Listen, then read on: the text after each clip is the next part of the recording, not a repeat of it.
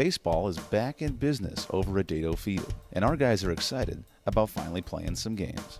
This team separates from everybody. The chemistry on this team is unbelievable. I've never been on a team such like this. We have guys that can step up and take care of a job. We have Vaughn Bezoyan, Timmy Robinson, young guys that are going to come back another year of experience and hit very well for us. We have Frankie Rios doing well at shortstop. So we have a lot of young guys coming up that can step up. With 23 underclassmen and plenty of experienced starters on the roster, players understand what it takes to get back on the winning track. I think just building off last year and just continuing some of the momentum we had from last year as starters, and then, I mean, we have pretty solid defense, so we're going to let our defense work and just get us through some games. Just some of the little things. It's a long season, and helping them out, stay calm, stay within themselves, not get overwhelmed with the game when it comes in, and just kind of bring some experience to the field and know that we've all been through it and that we can do this together. The journey begins Friday night, with plenty of excitement brewing about their propositions for 2014. I think we're pretty confident. It was a different energy this entire year. I think Coach Hubbs, credit to him and the whole coaching staff, they instilled a new culture in us, and I feel like we're more energized out there, and